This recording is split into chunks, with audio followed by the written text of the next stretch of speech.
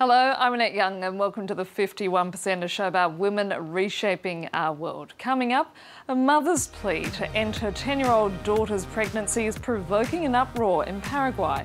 Plus, we talk to the Bangladeshi labour rights advocate who took on the international garment trade. And we also meet the undercover French police squad who are on the lookout for sexual harassment in the Paris metro. But we begin in Latin America, home to some of the most restrictive abortion laws in the world. In Paraguay, a fierce debate is raging over whether a pregnant 10-year-old girl should have an abortion. The child was allegedly raped by her stepfather. Now, despite a plea from her mother, medical officials say they can't perform the procedure unless her life is at risk. A 10-year-old girl was having stomach aches, so her mother took her to the doctor. They discovered she was 21 weeks pregnant. Police arrested her mother on charges of neglect. They suspect the girl was raped by her stepfather. He's now on the run.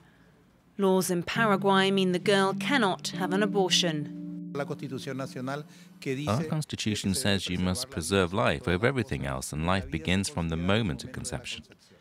That means it's the state's responsibility to treat her throughout the entire pregnancy. The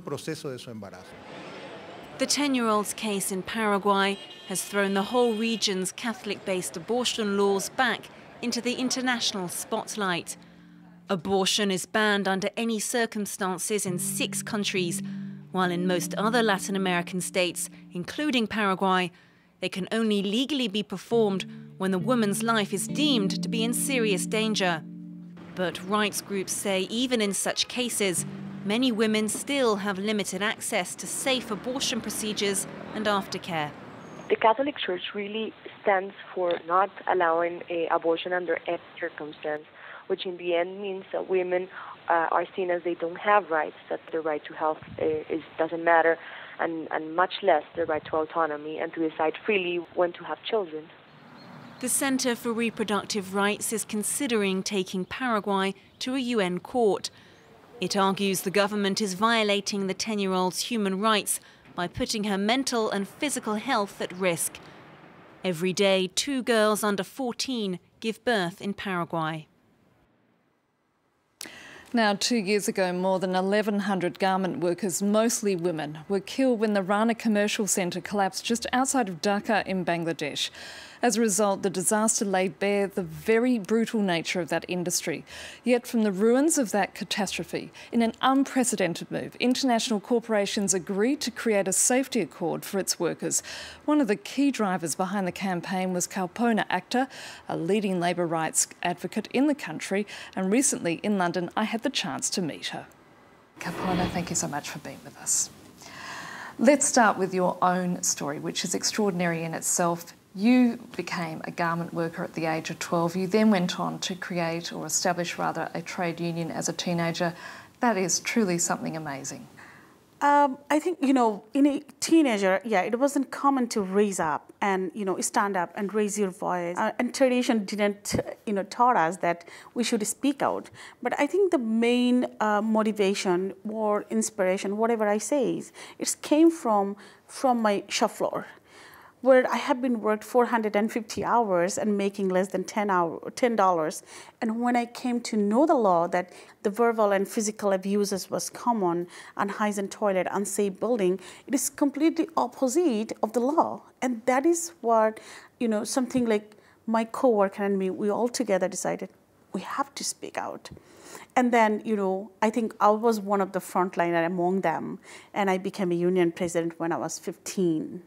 In my shop floor, and I got fired and blacklisted later when I was 16. And then I never stopped. The Rana Plaza disaster was horrific, but given the record of international corporations in turning a blind eye to labour exploitation, what made it different this time around? So the Rana Plaza disaster really, showing a spotlight of in Bangladesh for first time. The media, they took these issues internationally, and the consumers group, they really, outburst this time. And they made enough pressure to the companies that this is the time for you to make difference, you to do the right thing. Because of the bad publicity they are going, they knew that it will make their business any consequences, the bad consequences, of course, okay? So that is why they have signed on this accord on Bangladeshi fire and building safety. So what makes this accord so different? So the accord is a legally binding document. So the companies who sign on the accord, if they do not meet with the clauses, they can be sued in their native country. How did you actually manage to convince those international corporations to agree to such a clause? You know, basically from our working experience, it has been seen that voluntary pleas do not save workers' lives. So in back 2011, before Rana disaster, we started campaigning these companies to sign on the accord. Previously, it was named as an agreement. Then Rana disaster happened. And it was tremendous pressure gotten on these brands, and they had to sign on this legally binding. Many of the brands wanted to sign, but they wanted to have voluntary peace once again, and we said no.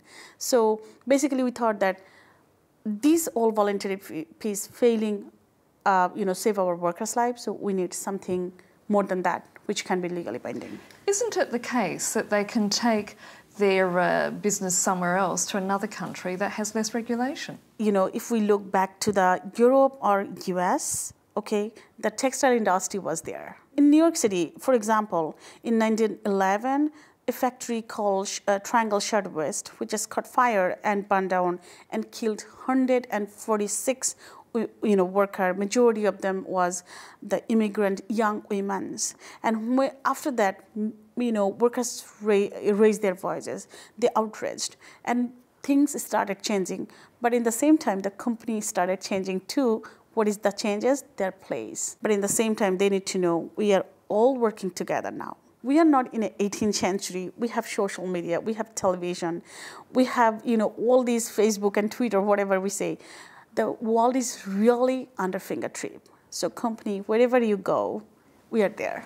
In Bangladesh, 4 out of 5 garment workers are women, yet it clearly offers these women, for the first time ever, economic freedom. But it's a double-edged sword, isn't it? Because they're also facing, as we know, labour exploitation and dangerous workplaces. So how do you transform those jobs so that they become a platform for empowerment? This is first time for these women to learn what is the economic freedom is. That's truth. So how we are transforming these jobs. So we are giving them training, and we are encouraging them. Them means these young women to become a decision maker within their factory, within their union. So I think that would be a better transformation that we are looking for. So when they are empowered at their workplace, then they can establish their empowerment at their home as well. Like in the home, in the community, in the society, the women can raise their voice and say that I will be not count as a second or third or fourth as a decision maker. I'm earning. I can be in the front line. I can count number 1. Kalpona Akter, we're going to have to leave it there. Thank you so much. Thank you so much. In Paris, a recent survey revealed that 100% of women, yes, you heard that right, 100% have been victim of some kind of sexual harassment on public transport. There are now calls for a national campaign to stem sexist or threatening behaviour on both buses and trains. We headed out with a French undercover police squad whose job is to catch men in the act. Each woman is a potential target. Sexual assault in the Paris metro often involves getting too close up. Here, a man is feeling himself right next to a woman. A specialized police unit monitors and intervenes when it sees incidents. Their peak time is the Paris rush hour. Les repères au comportement, en fait, souvent en arrière du quai, souvent un regard bas, et puis une précipitation pour venir se coller directement. They're following a man wearing a black beret. He leaves the metro, then hangs around outside at the entrance. He then goes back in to take another train in the opposite direction. On board, he leans right into a woman and touches her for 2 minutes. The victim does not realize what is going on, but the police do. They say attackers can carry out 20 assaults a day.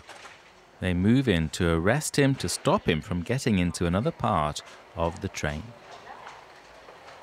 Bonjour monsieur, c'est la police. C'est ce que vous faites avec les jeunes femmes, d'accord? Avec les jeunes femmes, vous suivez et vous courez dans le métro. Qu'est-ce que vous faites avec vos mains, monsieur? Non. Écoutez, nous, c'est ce qu'on a observé depuis une bonne demi-heure. The 62-year-old says he can't understand what he's being accused of. Baladez-vous, moi. Monsieur, ça n'empêche pas. Si vous saviez le nombre de personnes qui nous disent ça. Placed in police custody, he faces up to 5 years in jail. One of his victims earlier in the day makes a formal complaint. I felt something around my buttocks in the metro several times. I moved away. This is at least the 4th time something like this has happened on that metro line. It's a regular problem. Almost all the women at this metro exit have similar stories to tell. I've been flashed at and touched in the metro. I told the guy to stop, and he called me a dirty prostitute when I pushed him back. Each of my female friends has had at least one assault, showing there is a problem in the metro. This psychiatrist is a specialist in the field of sexual assault. The attacks are not due to lack of affection and sex. The vast majority of attackers are often married or in a couple, so that's nothing to do with it.